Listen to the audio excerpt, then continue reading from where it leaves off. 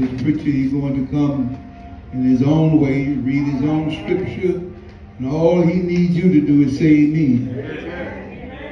And your amen is mean a whole lot. Amen is to a preacher is like a person telling a dog sicken. So when he say anything and you know it's the truth, just say amen. Y'all done got started. Amen. I just sit there and thank you for being a cheerleader. I'm glad you come and you ain't ashamed to say amen. All right, I'm going to ask Brother Carpenter now to come in his own way. Amen.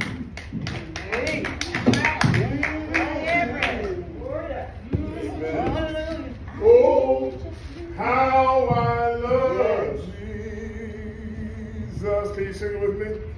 Oh, how I love Jesus. Oh, how I love Jesus. Because it's first of me. Because he first loved me. Come on, you know, sing and say, oh, how I love Jesus. Oh, how I love Jesus. Sing it, oh. Oh, how I love Jesus. Sing it, oh. How I love Jesus. Because he first loved me. To me, he is so wonderful. To me, Come on, lift your voices. he is so wonderful. Oh, To me, he is so wonderful. To me, he is so wonderful. because he first loved me. Because he first loved me. Sing it one more time. Oh, how I love Jesus. Oh, how I love Jesus. Oh, how I love Jesus. Oh, how I love Jesus. Oh, how I love Jesus. Because he first loved me. Now, Father God, as you have in times past, touch right now. Anoint us with this word that you will speak to your people here this day. Bless us now. Bless this pastor and our leader, God, in the name of Jesus. Thank you for those that are here, that are listening and hearing the word, that it shall change and transform their life. In Jesus' name we pray. Amen and amen. You may stand in the presence of the Lord, if you will, with the reading of God's word. Give honor to our pastor, Dr. W.J. Hendricks. Say amen for him.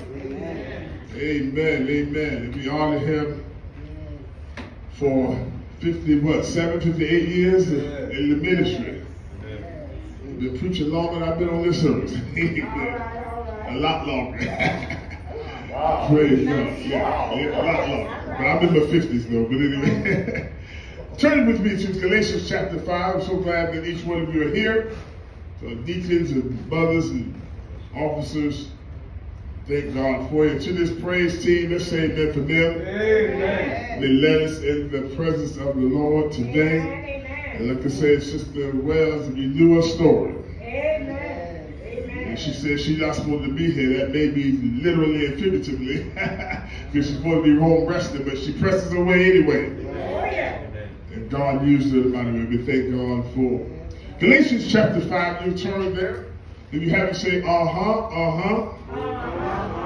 And it reads there, stand fast therefore in the liberty wherewith Christ has made us free, and be not entangled again with the yoke of bondage.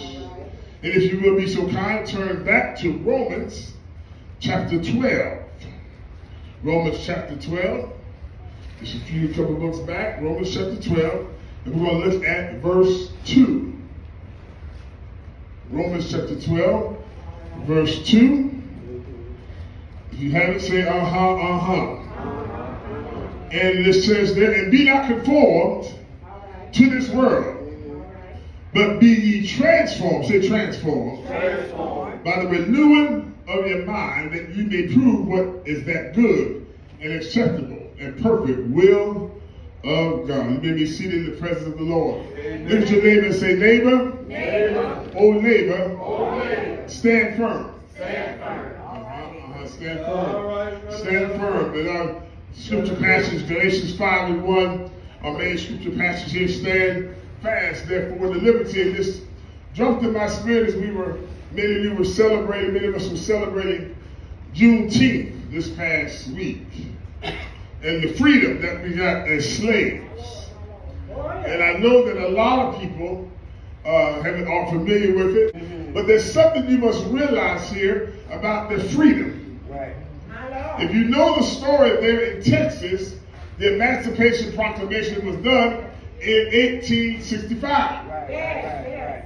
But the word did not get to all the slaves there in Texas. So it was a year or two later, they were still bound as slaves and didn't know they were free. You will get that in a minute. And so they had to send a word, and it was on June 19, 1867. Some say 66, some say 67, but it was about a year or two later that they got the word, y'all know y'all free? And somebody said, do you know you're free? Yeah. So you understand something here, is that if you know Jesus as your Lord and Savior, you know that God has called you to be different in your attitudes and your actions. The word Romans 12:2 says, don't copy. Another verse says, don't copy the behavior and customs of this world. But let God transform you into a new person by changing the way you think. Then you will learn to know God's will for you, which is good and pleasing and perfect. I want to let you know, some Christians live as if this verse is an optional extra to their lives. Their behavior, their actions, or their inactions are no different to what the world says is permissible. But God says is unacceptable. All right. Born again believers and disciples of Christ are meant to be different. Different in the way we live, different in the way we act, different in the way we think, different in the way we talk. And so our focus is not meant for us to be on our wants, needs, and desires, but our focus is meant to be on God. His good and perfect plan and purpose for us. You see, we are not meant to be indistinguishable from a believer. We are not meant to be bound by our sinful desires. We are not meant to disobey God's call and purpose for our lives. There is supposed to be a difference. Look at somebody say, stand firm. Stand firm. Are you allowing God to change and transform you? Are you allowing God to change and transform the way you think? All right. Can you allow God to bring a change and a difference in your life? All right. My brothers and sisters, God has called us to live differently. The Holy Spirit is able to work in us and through us to bring change and transformation. God has called us to live lives that are holy and acceptable unto Him. All right. Look at our scripture there in Galatians 5:1. It says, stand fast. It says, in another version, it says, it is for the freedom that Christ has set us free. All right. So it says, stand firm. And don't let yourself be burdened again by the yoke of bondage or the yoke of slavery. All right. See, when we come to Christ, we are freed from the consequences and the burden of our sin. We are free from the punishment of our sin. And our sin deserved because Jesus has paid the price for our freedom. Now, that does not mean we are free to live as we want. All right. Hello, somebody. Our daily lives should bring honor and glory to God who has died to set us free. All right. You must understand, many in the modern world think that what we believe about God, sin, and salvation in the Bible is pointless. But we know the truth. Christ died to set us free. All right. Oh, people can talk about the Bible and whether it's accurate or not, but as an old song say, I know the Bible is right and somebody's wrong. Yeah. The foundation of our faith is Jesus and Jesus alone. The world may attack our faith. The world may dismiss our opinions.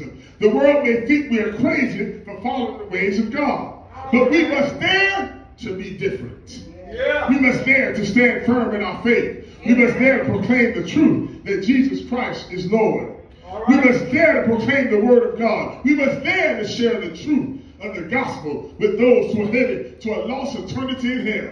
When was the last time you shared the gospel with somebody who was saved? All right. When was the last time you told somebody about the goodness of Jesus? All right. We got to share to a dying world. We're living in a world now where all kinds of things are going on, and we got wars and all kinds of wars going around. You got to share that Jesus is the light of the world. Yeah, man. Years ago, the Apostle Paul wrote to the Galatian church to encourage them to stand firm in their faith, All right. to stand firm in the truth.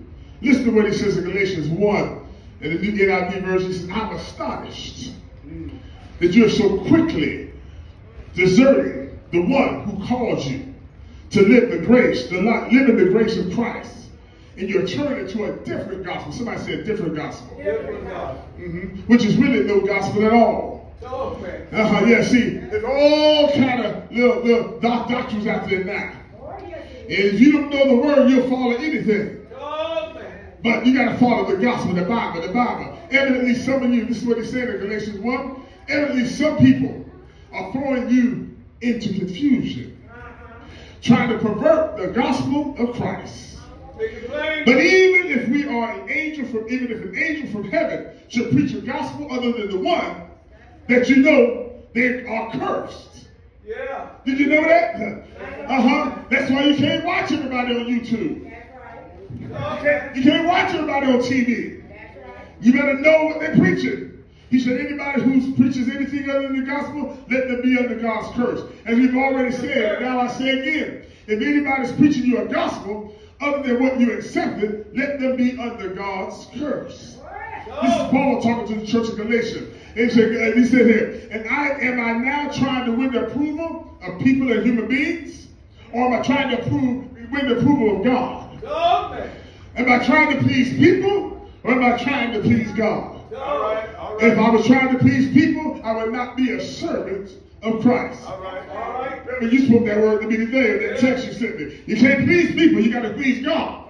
Yeah. Now, some of you who have responded in faith were no longer standing firm. Somebody say stand firm. Stand firm. They had allowed those themselves to be fooled into following the words of men who denied the message of salvation by grace and through faith.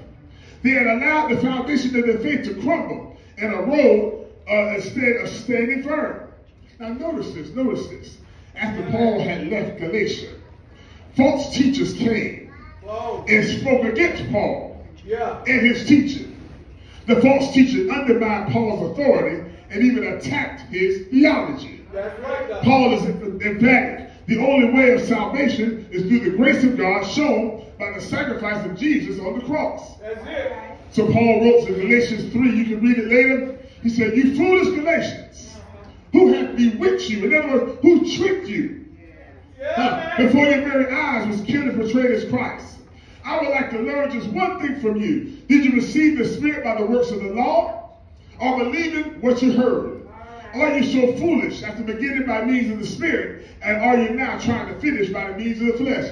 In other words, he's saying you had it right. And as you went on this journey, you allow people to persuade you, and for people to cause you to go off track. You were happy when you were serving the Lord, and you couldn't wait to get to church, and now you can't hardly get you to church. You should read your Bible, and read my Bible, pray every day. Now you don't even open the Bible unless you're on Sunday. What happened? Look at somebody say, what happened? What happened? What happened? You should be put on your glad rags. Now you come in looking like you're down and out. But you got to understand that God has completed his work of salvation to save us from sin. Christ has come. Christ has died. Christ is risen. Christ is ascended. And Christ is coming back. Jesus Christ is Lord. And by repenting and turning to him, we are forgiven. We are free from the burden of sin. We are saved. Look at your neighbor and say, we are saved. Come on,